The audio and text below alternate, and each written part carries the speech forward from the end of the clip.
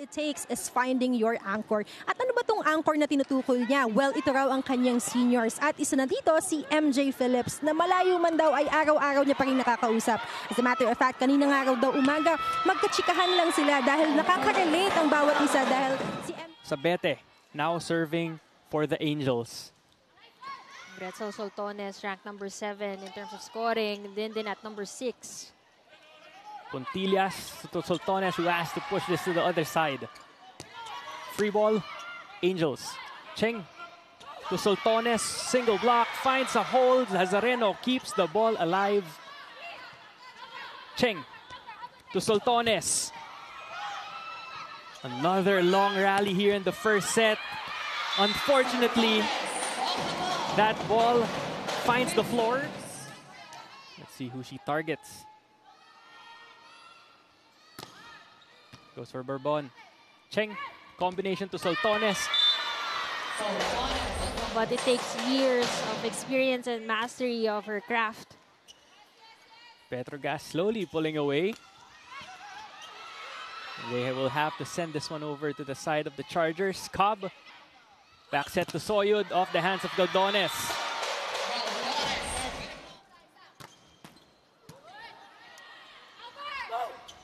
To Sabete this time, but Manabat was there.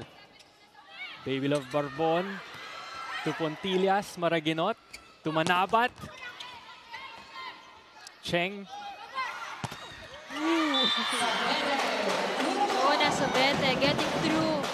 Kahit na malaki-laki rin yung lamang na to, they just need one more point to seal this first set. Let's see if they do that with the Sabete attack, and they do! Targeting the cross-court, depensa at receive nila from the first set. That's why they couldn't convert properly. Just like that, ang layo ng hinahabol ng mga setters. Raagas. Cross-court, ball is still alive. Maraginot goes to Madrigal. Good cover by Faith. Raagas again. And this time, she is rejected by Buitre at the net. Netong ni Marian Buitre, we also saw a block touch from Nicole Tiamzon earlier. Soltones with the hit, and this time it's Madrigal who shuts the door on Gretzel. Casey Galdones serving for Petro Gazz. They are down 10-17 against Akari. Maraginot will go to Sharma, who will push this to the other side. Cheng to Tiamzon.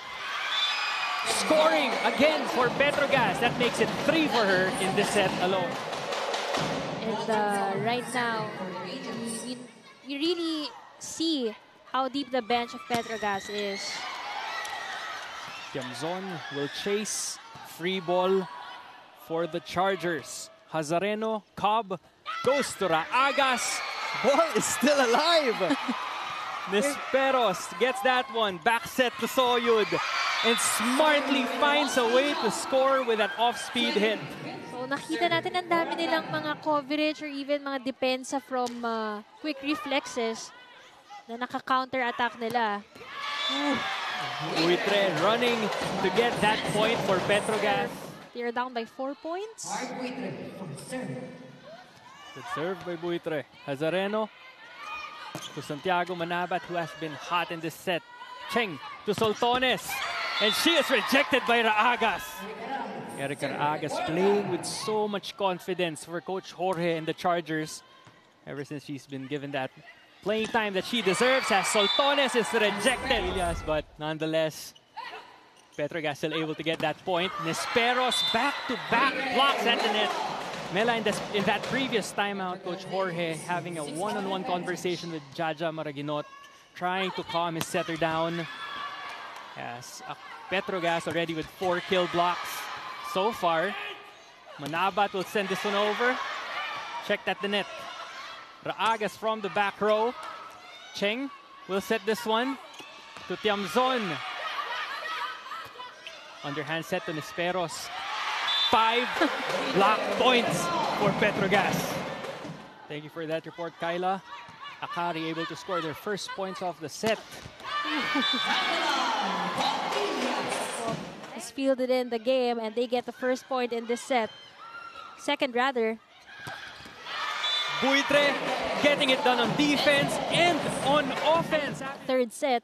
Sabi nga natin yung trend kasi, pag malaki yung lamang mo at umaabante ka sa early part ng set, you usually take the win by the end of that set. Pero ngayon, Akari really putting in the effort to catch up and they managed to do that.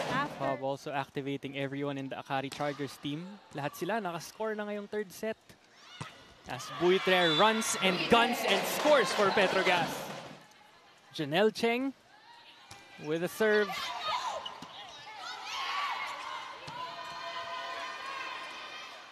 Barbon, Cheng, back set to Pontillas. Check by Raagas. Pontillas again, second chance. Won't work this time. Cobb will send this one over. Soltones challenging Baleton and Cobb through the block. But of course, in her heyday, she could just spike from anywhere.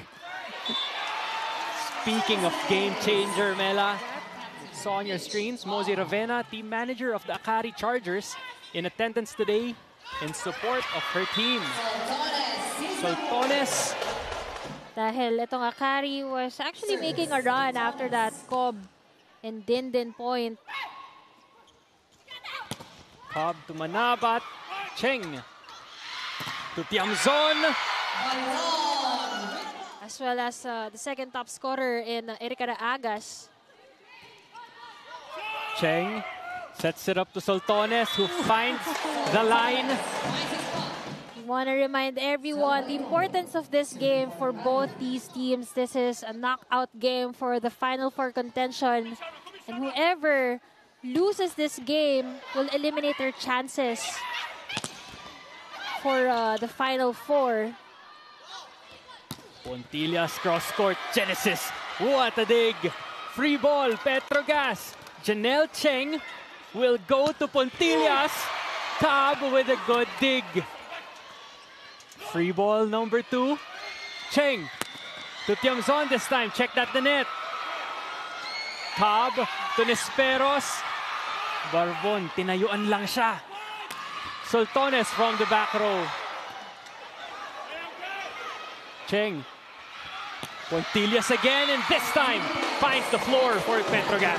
Chargers, Genesis defending, Michelle Cobb defending. Even very underrated player, talking about maybe lang Barbon. And you know, in terms of experience, syempre lalamang yung mga ibang veteran na liberos natin. Pero Match. Woke up on the right side of the bed today. That's right. Match point now for Petro Gazz. Let's see who Cheng will unload. Goes to Soltones. Cobb was there. Manabat sends it over. Cheng this time. Soltones again. Up, up. Manabat to the other side. Chance ball given. Let's see what they do with it. Good defense from Akari. Raagas pushes it. Ball is still alive, and no, not anymore. Point goes to the Chargers. Soltones serving for Petro Gazz. Cobb setting for Akari. Nesperos, not yet. Saet to Pontillas. What a dig by Michelle Cobb. Free ball, Petro Gazz. Saet. Pontillas gives them match point again. Cel Baleton serving for Akari. Good serve. Saet to Tiamzon. Easy point. This crucial part of the fourth set. Good serve. Targeting Soltones. Saet underhand set. Pontillas straight to the hands of Sharma. Good up. Nesperos again. Saet to Tiamzon. Checked at the net. Saet back set to Pontillas. To the rookie Nesperos. Tempiatura was there. Woo! From that solid execution.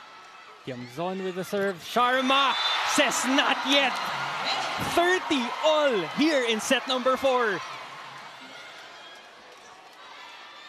Buitre with one service ace in the game. Good serve. Woo! And the costly error. A colliding Maraginot and Soyud. ends the match for Petro Gazz.